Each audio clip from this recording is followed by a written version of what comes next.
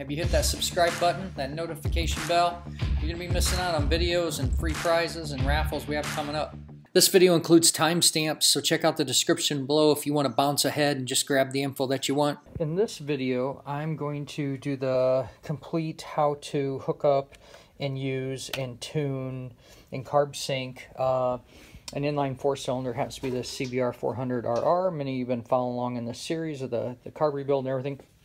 And finally getting to the point where carbs are done, need to sync them, and we're going to go ahead, get the software all hooked up, and show you how to use this tool. So real quick note, in the box there's a couple accessories here that are my own. We got these golf keys and then these little white adapters. It does come with a few different adapters to thread into your cylinder head if you have that design. Sometimes it's just a matter of a nipple where you put the hose directly on, and sometimes you need to put these and seal them up with these O-rings. So you got to figure out what your year, make, and model requires for this thread. But this is a really common set for Japanese motorcycles. To convenience my customer, and hopefully I'm the one that works on this in the future, I went ahead and when I had the carbs off, I put these long extension hoses on here, and they are secured onto the cylinder head where there were already threaded in ports where you would have just taken and put that hose directly on the head. Honda's kind of famous for that, where they just have this vacuum cap on there.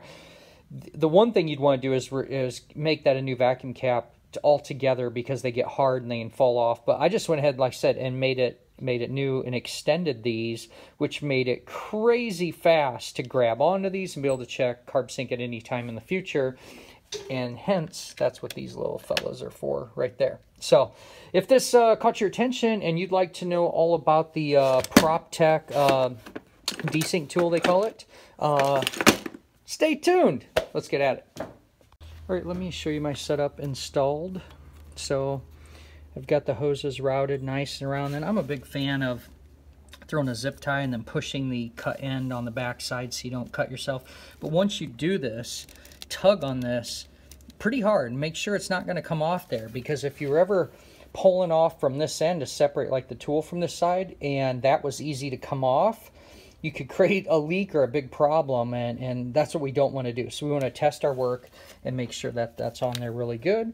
And then now, how cool is that, that we have those 4 extensions to make life much easier. All right, let's go ahead and get the carbs on. Give me a few minutes here to get, we got brand new manifolds we're putting on so that we for sure have no intake leaks. That's another little tip for you. Make sure they're good and pliable. These are hard as a brick. I think I could take chunks of concrete out of the ground if I threw them down. So got to know what you're working on. There's a lot more to carb sync than just hooking up a tool and turning a couple screws. You got to understand systems. If you don't, make sure and subscribe. Become a member of the channel. You can ask questions and we can get you in shape on everything you need to know. All right, let's get to work. One thing we need to do is finish hooking this up in our available USB port. Let's go ahead and get that.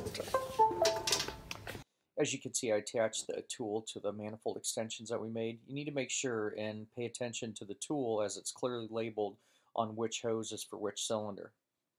And I'm going to go ahead and get my portable fuel tank on right now. I'm still using this versus the bike's fuel pump. Turn on my exhaust machine. And let's fire this up. I'll try it without choke. I had it running not too long ago.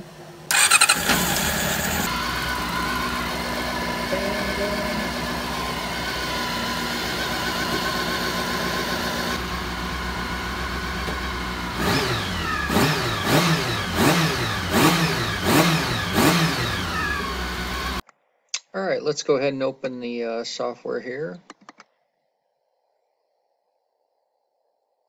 All right, I'm going to full screen that. If you're using this for the first time, let's see here. You can go in here and there's a place to hook up your company info. So this is good because it'll print it on anything as well. So how to wrench. I'll go in and fill this out later on, but except this. Head over to our website and check it out, howtowrench.com. We'll have links to where to purchase this yourself as well.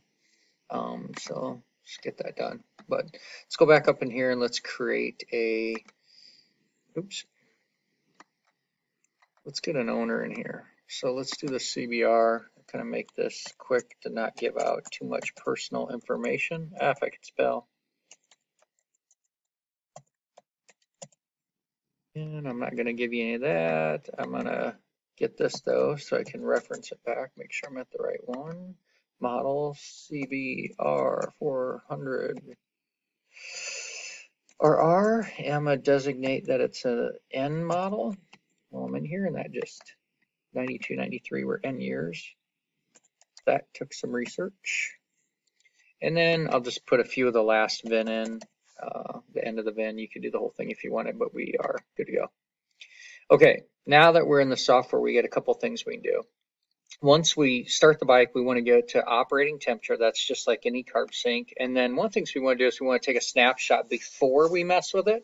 It's kind of cool to show your customer the before and afters. So this little snapshot camera here will grab a picture of it. You can get this out of the owner's manual. Show you it in action. You're going to go ahead here, and here's a before, and you're going to take a picture with the camera icon, and then the little eye below it is actually a viewer where you can view it at any time, so you can see that before and after, and then just make sure that you caught it too. So let's go ahead and watch this happen. This bike definitely needs the carb sync.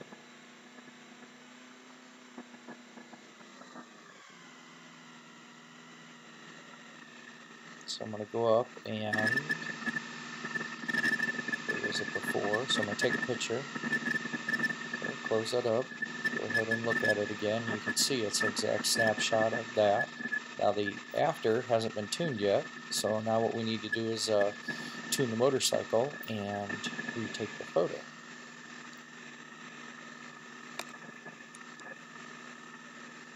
And then the other thing we can do is, like, let's say we were only doing a 2-cylinder, we could turn these other ones off so that they don't even try to pull up, and that just knocks us down to the 2. We do happen to have a 4-cylinder here, so we need all those on. Now the other thing we need to do is we need to identify which carburetor is the master, and that's really easy to do in any carburetor. If you just find the one that the idle screw pushes on, that's going to be your master, like you can see in this photo. So I'm going to go ahead and set that now. That's number 2. And I'm going to leave this for chart now. If we switch this to RPM, just gives us some data like that. And then we have more data that we can read down here, and we start to read these numbers and so on. We can change how wide this chart shows here by changing this millisecond feature. Okay, so I'm going to leave it there now. I don't know how it's going to work, but let's go ahead and fire up the motorcycle. It's ready to go. You can hit the start button to start the recording.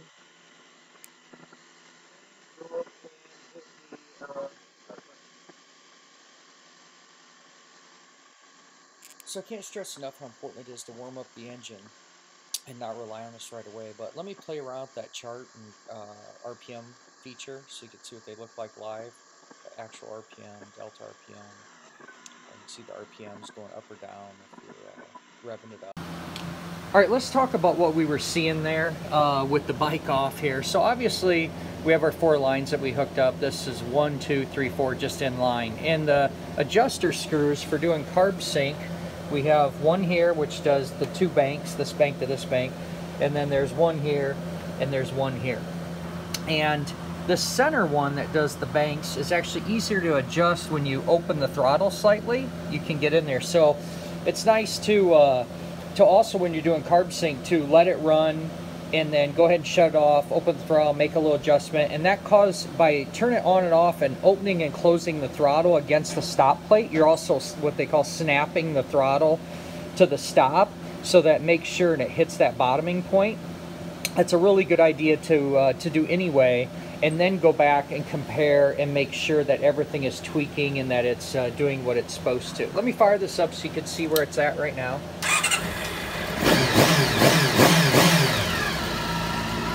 Okay, so we can see the adjustment is off, and this is from just doing it on the bench. So let me see if I get a screwdriver in there with it running and see if we can get a difference here.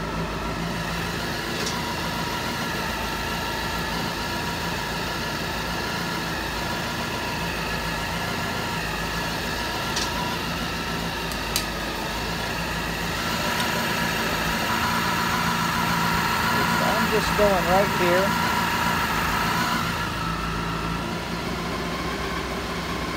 Goes opposite.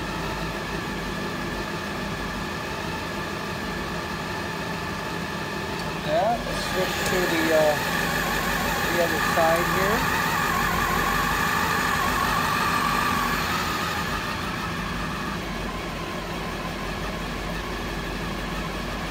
Okay, you can see how we're off, and you can also see our RPM dropped right there. I'll turn up just a hair, and I might be able to. Ooh, I can get it. Let's see what happens here.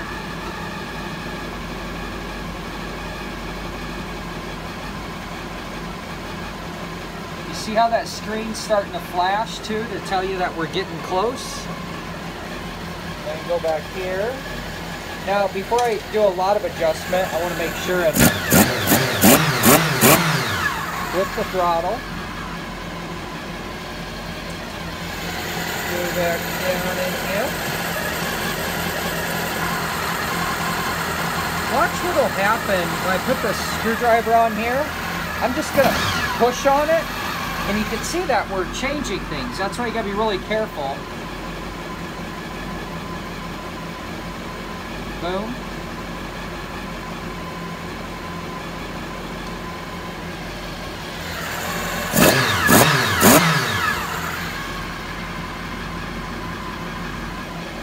Okay, now we want to go back over here.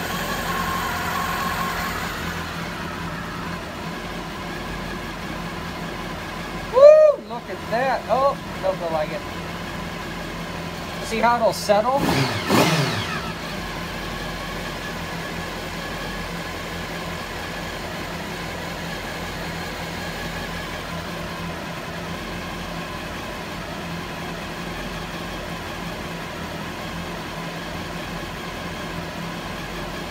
It really likes right there. Just try the slightest.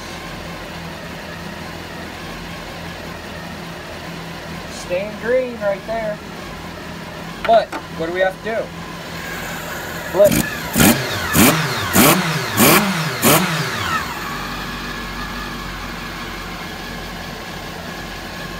That, my friends, is ridiculously cool. What do you think of that?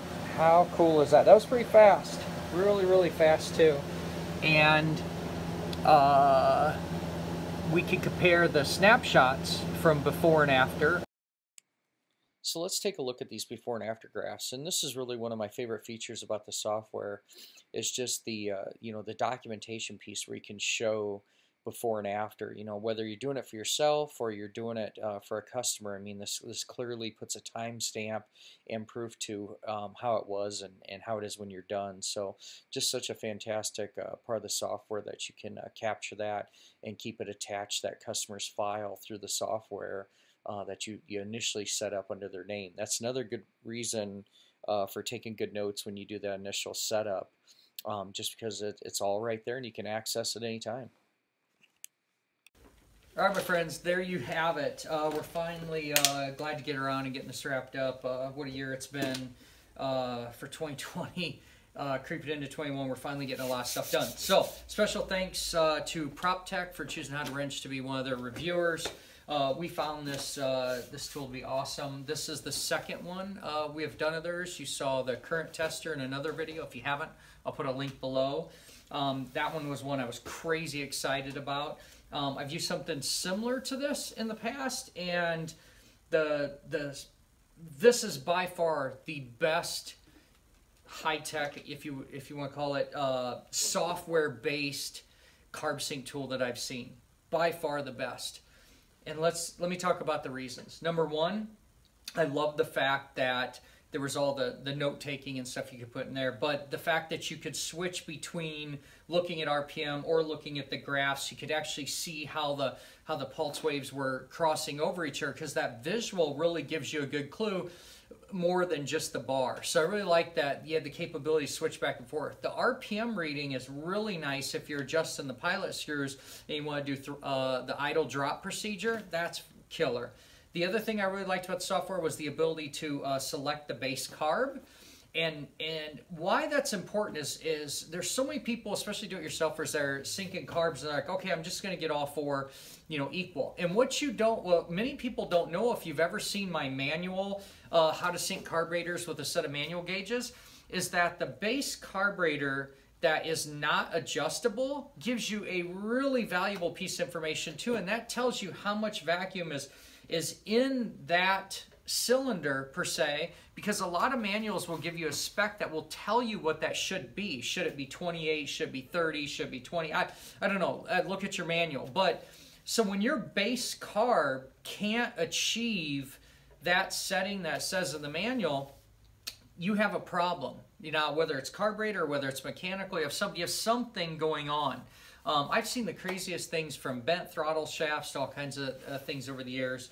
But another thing that I didn't get into in this video, and I'm going to do an extended video in the future, is also how to interpret what happens when you can't sync it. So like you can have this tool could tell you if your valve clearances are off, it could tell you if you have low compression, it can tell you if you have leakage through the valves. I mean, it does so much more. So really, this was just my introduction to by far the most common thing that people are going to do, and that's going to go and synchronize carburetors or throttle bodies. You can use this on fuel injected as well, on perfectly good machines that just need maintenance. So that's why we thought we'd start with this video, just to show you what the maintenance feature would look like. But way cool.